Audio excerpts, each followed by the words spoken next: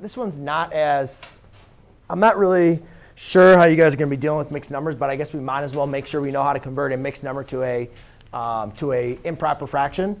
So as far as writing this stuff down, this might be very helpful because I'll say it a couple times for you guys to remember it. And if you want to write it down so then you can kind of remember.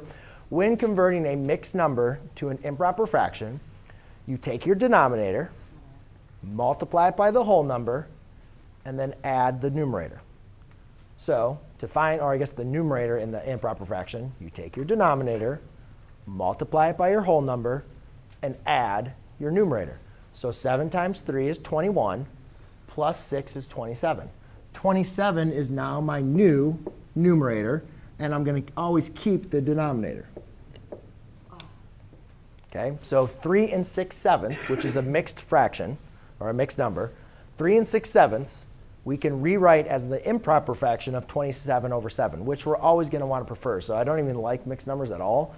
But in case we do have a problem that involves that, that's how you convert. Over here, I have 7 times -1, which is -7.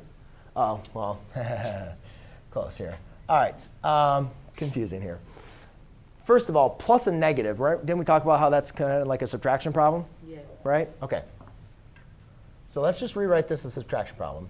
And when you're doing mixed numbers, do not attach that negative sign with it.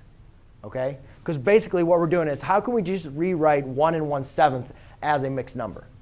So to do that, we do 7 times 1, which is 1, plus 1, which is 8. So that's going to be minus 8/7. So if you guys can kind of disregard at that point in time,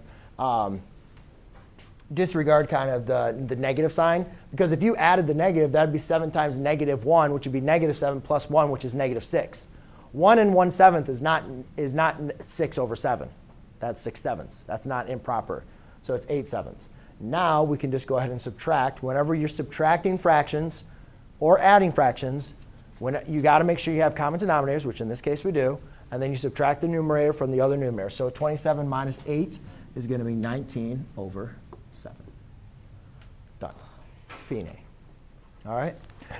I was also asked for number 17.